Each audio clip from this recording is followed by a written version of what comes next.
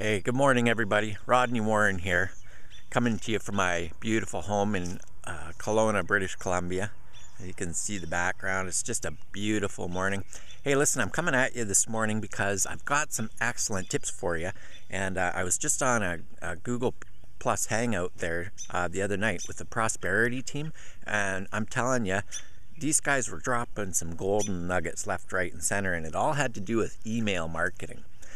Email marketing is important because as part of your sales funnel, you get people to come and opt in to check you out and see what you have to offer. And most people won't buy anything, like 99% of the time, right off the bat. So basically you need an email follow-up sequence to build trust and a relationship with people. And there's some really neat ways. In fact, I got 4, maybe 5 tips on what you can do to spruce up your email marketing and maybe even the copyright end of things.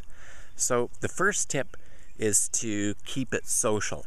You know, talk back and forth like you and I are talking right now.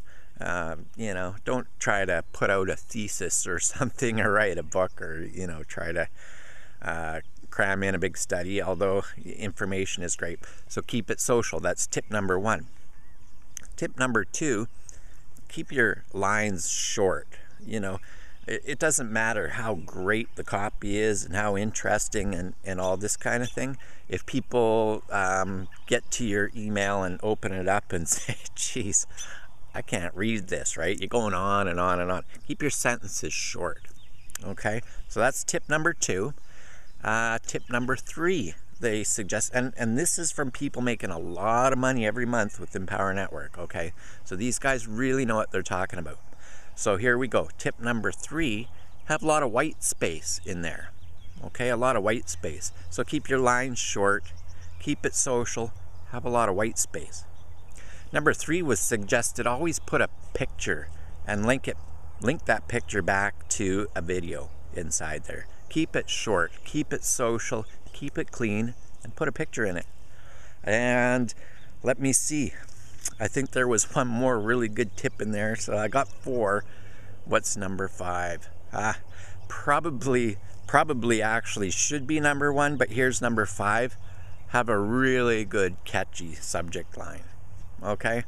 So a really good catchy subject line, and that could be keyword loaded or whatever like that. So there you go. 5 great tips on email marketing that I learned from the masters, and now I convey back to you. And so I just want you to have a great day. If you haven't joined Empower Network, come join me. I'd love to have you.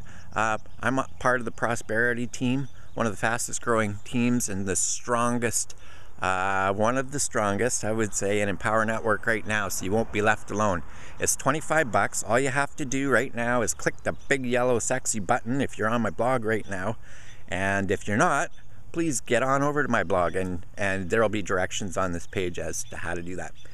In the meantime, live with compassion, give generously, and seize life's golden opportunities. We'll talk to you soon.